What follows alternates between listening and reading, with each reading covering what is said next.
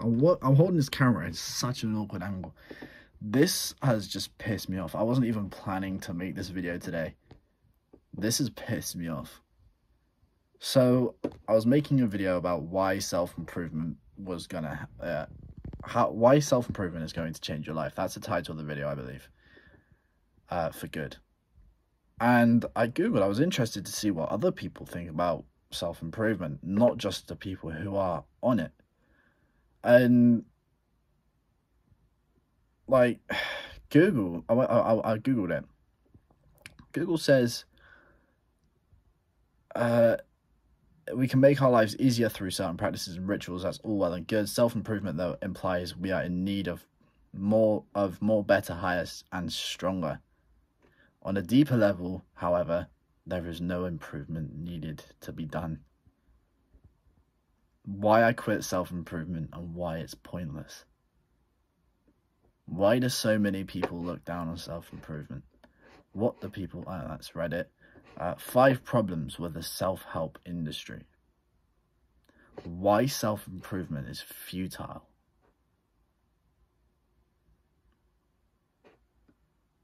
The backlash of society's obsession with self-improvement. The problem with constant self-improvement. How Americans really feel. That's why. Some thoughts on becoming self-actualized. Self-improvement might sound healthy, but I'm gonna guess it says there's a dark side, because it says but there's a ... Why do we even need self-improvement anyway? Imagine that's for it. This pisses me off more than anything. The fact that Google, the one place where most kids have access to, this is sickening. The one place that most kids, young kids, have access to, and it's the first thing that comes up, 0.41 seconds it took for it to say, on a deeper level, there's no improvement needed to be done. So it literally is telling young kids, or anyone who wants to be better and is done suffering, done being helpless, just to not even start. Imagine this is you. Imagine yourself when you're in that dark place. If you're on self-improvement now, imagine yourself when you're in that dark place and you're at that horrible moment just before, because I believe every single person goes through a really dark stage before they actually go on to self-improvement. Imagine you were in that dark stage and someone turned around, you asked for someone for help, and they turned around and said, nah, don't do it. It's pointless. There's no improvement needed to be done. Sickening. This is the problem with Google and most of the Western world nowadays, is that it wants you to be weak. You can tell me I'm wrong, you can tell me that my words are stupid, but it's the truth. The society nowadays wants you to be weak. And I can promise you now, there is so much better, so much more out there than what you're currently living. There's so much more you can achieve if you put your mind to it. You can be stronger. You can be more capable of fighting. You can be stronger, like mentally stronger. You can be smarter. You can be more articulated in your speech. You can be more confident when you're approaching women. You can get every single woman and more that you want. Not that they're trophies, but I'm just saying you have the capability to do that.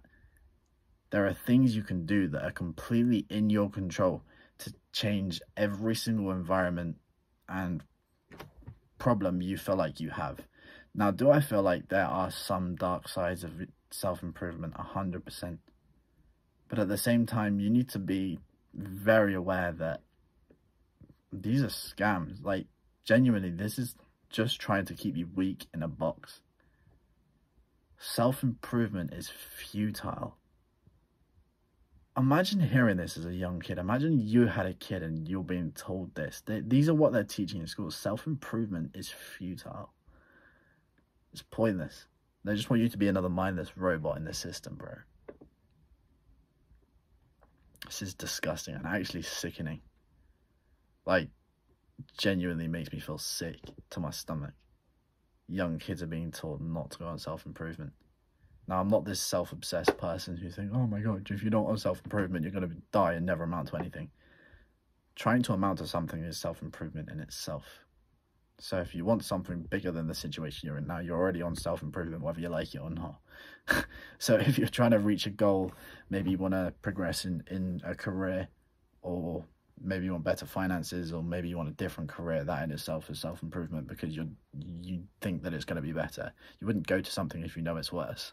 You're only going because you think it's better, and that's what you want. And if you want something, you're working towards it, which means you're hardworking, which means you're on self-improvement. It's not that difficult. This is absolutely ridiculous, though. But if you're on self-improvement, you're a young man on self-improvement, or thinking about going on self-improvement, think no further. I'm going to help you make your choice. Let me tell you how you're going to make your choice now, actually. You have two choices here: self-improvement or no self-improvement.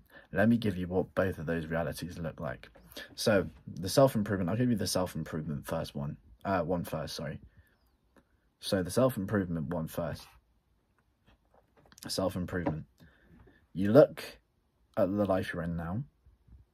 You're unhappy. You're miserable. Maybe you have 1 to 0 friends. You're extremely lonely. You have no attraction for women. Maybe you're fat, overweight, you watch porn. You're addicted to your phone, to your porn, and instant gratification activities. You feel empty inside, completely lonely, and like nothing is ever going to change. You think life is going to be like this for the rest of your life. And you see that life, and you become scared. You know so much better is out there for you. You can go so much further, and you see that, and you see these people. Maybe you even have some bad connotations of them. Maybe you even think badly of them. You think these are horrible people, but you're still interested in them. Maybe you see Elon Musk and you think, oh, he's rich, bad person. Personally, I don't think that.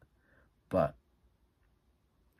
if that's you, and you're at least interested, actually take a look into their life. Understand what he's about. So you see this and you think, you know what? Actually, what's Elon Musk? He's just a person. Yes, he may be very smart.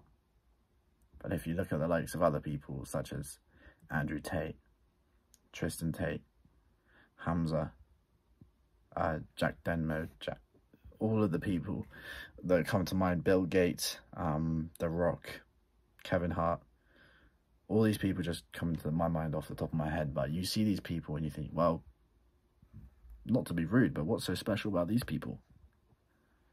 Who's to say they all came from bad backgrounds and really tough times? Who's to say I couldn't too? And you get interested, and you slowly but surely start finding out more. You're a lot better than the environment that you've been put in. A lot better than the way your environment has made you feel.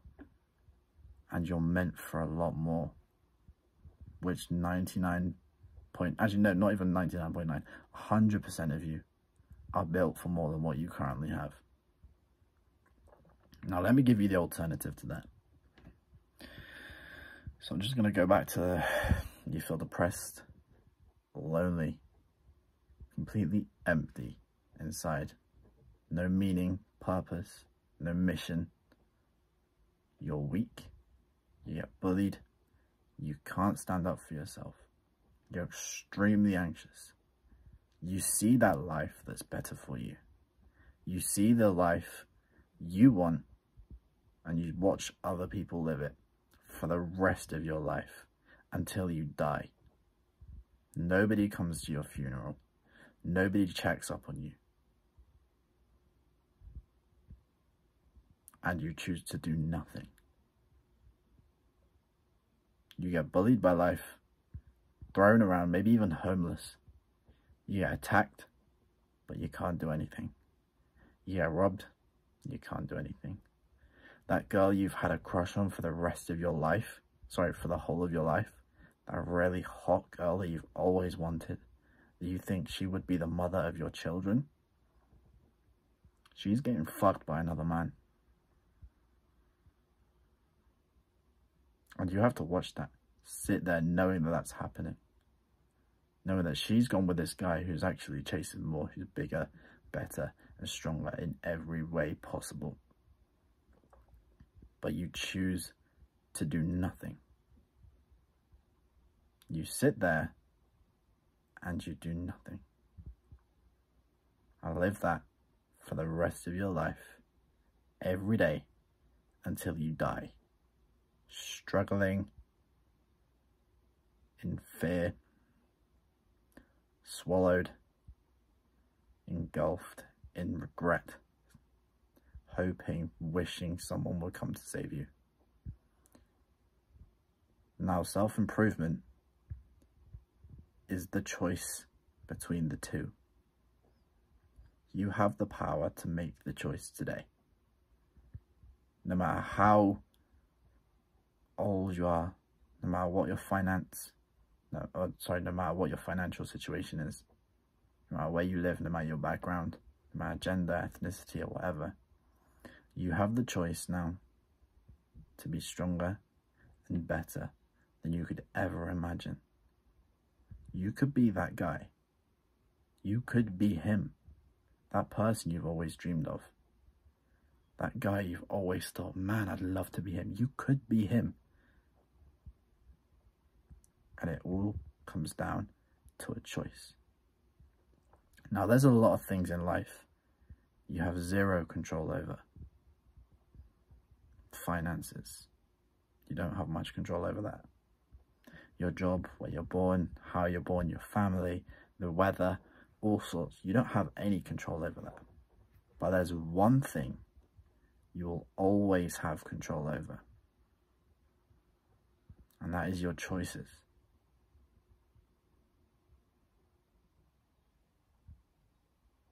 I'm going to leave you and let you just think about that as you will.